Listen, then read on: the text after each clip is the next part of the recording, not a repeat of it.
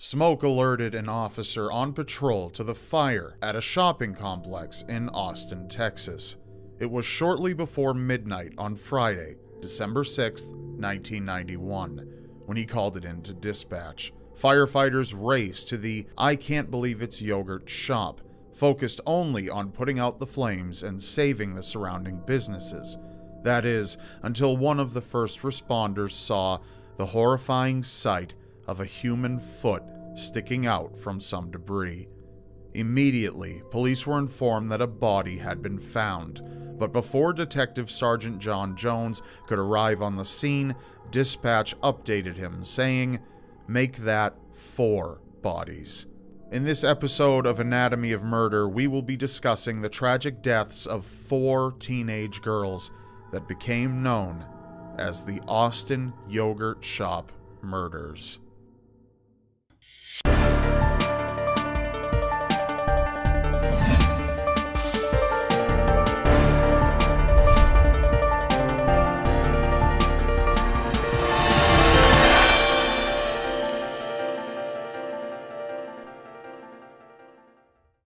This episode is sponsored by Raid Shadow Legends, a badass mobile RPG that is sure to get your socks soaked. And now that I've said that, I realize it sounds weirder than I intended it to, so that's cool with me still, so whatever. You must know of Raid by now. If you don't, you've probably been Patrick Starr's roommate. You know, living under a rock.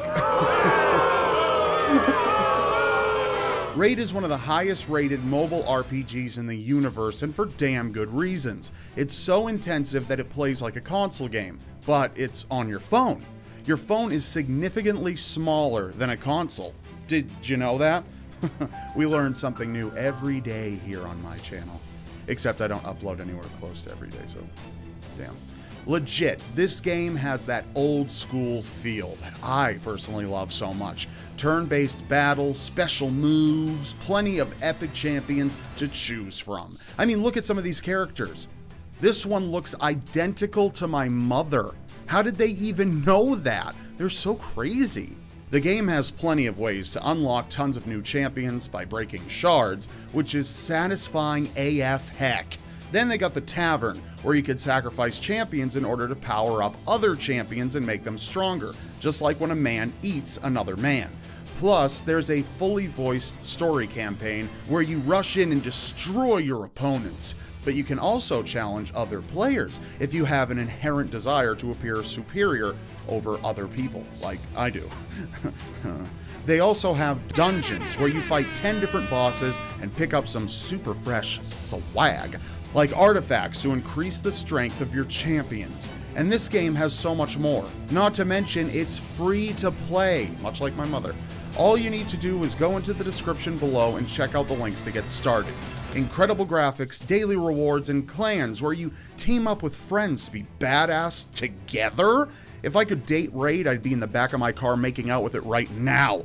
But I can't, so I'm gonna just have to stick to making out with my phone instead, as usual. And now, you can play Raid both on mobile and on your desktop. The game is cross-device, so you can play with the same user and switch between devices, whenever you want and however you want it, which is the best way to consume anything, am I right? Oh, the graphics are amazing in this PC version, and the game is super fast as well. Not to mention, it's free. You can find me on there under the name Gavigan. If you see me around, I'm probably just being my saucy little self, but let me know. So go down to the description below and hit up a link. New players get 100,000 silver, 2 clan boss keys, 10 mystery shards, and 1 free champion, named Adjudicator, which is also my mother's name. How does this game know so much about my mother? Like, check Adjudicator out. Damn. Flex it, baby. So don't miss out. Go claim your treasure. All rewards are relevant for 30 days. You also must hit on me in the comments below to qualify. Just kidding on that last part, but you can still hit on me anyway if you want. Thanks for listening. And now, on to my mother. I mean the episode. Shit. 17-year-olds Eliza Thomas and Jennifer Harbison were your average high school girls. both working at the I Can't Believe It's Yogurt shop in order to make some spending money. They had worked closing together many times in the past, and on the night of December 6th, the girls had an easier shift ahead of them, as Jennifer's 15-year-old sister Sarah and her 13-year-old friend Amy Ayers would be coming a few hours before shift end in order for Jennifer to drive them home for a sleepover. Sarah Harbison had celebrated her 15th birthday only 5 weeks before the night of the murders. She was a junior varsity cheerleader and raised lambs for the Travis County Livestock Show and Rodeo. Her older sister was also an avid athlete. Jennifer was the manager of her high school drill team as well as a member of the track team. 17-year-old Eliza loved to read and dance. Her mother believed she would be a writer someday. The youngest of the teens, Amy, was still in middle school. She was active on the yearbook staff and skillfully creative. She had won the Arts and Crafts division at the local fair with her needlepoint. All 4 girls were friendly with each other. They were members of the Future Farmers of America and were known to be animal lovers, with both Eliza Thomas and Amy Ayers even wanting to be veterinarians in the future. These bright and energetic teens were well loved in their community. The loss of those young lives and the sheer depravity of their last night alive would shake Austin even to this day.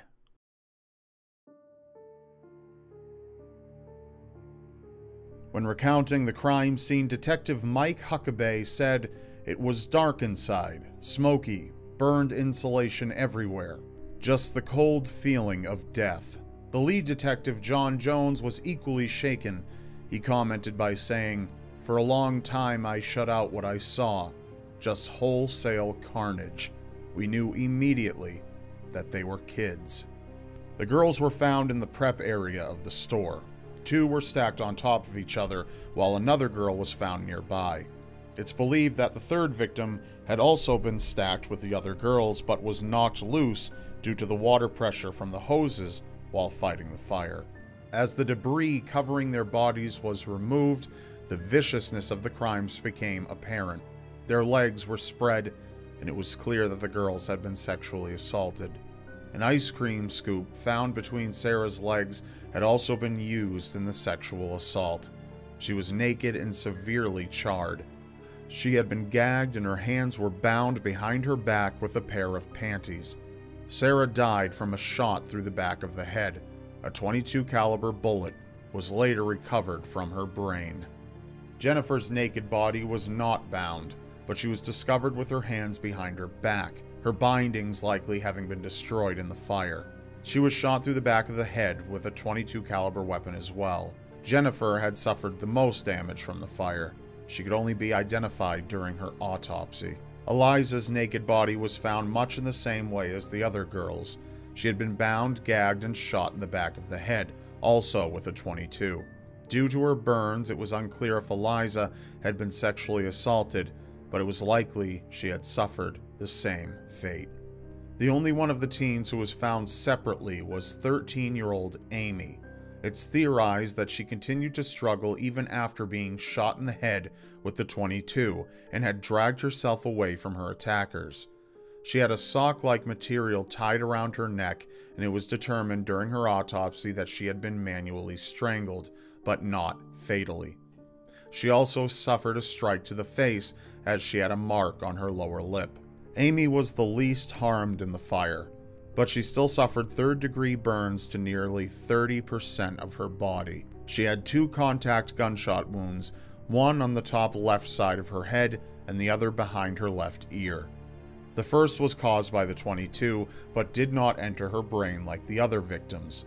The second gunshot wound was caused by a .380 that passed through the brain and exited through Amy's cheek and jawline. Horrifyingly, Amy was still alive when first responders arrived. However, she soon succumbed to her extensive injuries and died in the yogurt shop, along with the other girls. When firefighters arrived on the scene, the front door of the store had been locked, but the back door was propped open. Detectives would later learn that this was highly unusual. as at no point did the girls have any reason to open that door. An arson investigator for the Austin Fire Department initially concluded that the fire had been started on the shelves in the storage area and then had spread up the wall, across the ceiling, and down the opposite wall. This conclusion would severely hamper the case. First responders reported no scent of an accelerant, and with the assumption that the ignition point had been the shelf, meant the scene was never tested for any sort of accelerant. It would be 8 years later when a special agent of the Bureau of Alcohol, Tobacco, and Firearms reviewed the photographic evidence. Based on his analysis of the burn patterns, the damage to the girls' bodies, and the relative amount of damage to other items in the area, he concluded that the perpetrators had directly set fire to the bodies of the victims. The autopsy report also revealed an enormously high BTU output, indicating the probable use of gasoline to burn the bodies. The destruction caused not only by the fire, but also by the efforts to put out the blaze, left investigators with very little in the way of evidence, as well as the mistakes in understanding how the fire was set further complicated the investigation. Despite all the difficulties facing them, they weren't willing to give up. Detective Jones called in the assistance of other agencies like ATF in order to chase down every available lead. They would relentlessly pursue justice for the innocence that was lost that night. Putting together the details of that December night proved a challenge for Detectives Jones and Huckabee. Within the first 2 years of the investigation, near 5,000 leads were looked into by the task force, none leading to an arrest. A public plea was made for anyone who had visited the yogurt shop that day to speak to police. One customer of the shop happened to be a former officer named Darrell Croft. Somewhere between 9:30 and 10 p.m. on the night of the 6th, Darrell came into the shop to get yogurt for himself and 2 friends. While there, he noticed a suspicious individual who had been lingering in the shop for some time. The man was wearing a military fatigue-style jacket and allowed customer after customer to go ahead of him in line. When the stranger spoke to Croft, he asked if he was a cop. This further raised Darrell's suspicions, so he refused to go ahead of the man in line. When the suspicious individual finally approached the counter, the man only ordered a soda, and after he paid, went around the counter and disappeared into the back room. Darrell asked where the man had gone, and Eliza replied that she had allowed the man to use the restroom. Feeling uneasy, Croft lingered even after his order was ready. However, the man never re-emerged from the back of the store, and eventually, Darrell left. The individual in the military jacket has never come forward and has never been identified. Another set of customers who came forward with information was a married couple who arrived at the yogurt shop not long before 11 p.m., the time at which the store closed. They stated that they saw 2 young men seated in a booth near the counter, both drinking sodas and not eating yogurt. As it was close to the end of the night, Eliza and Jennifer had long since begun cleaning up the store.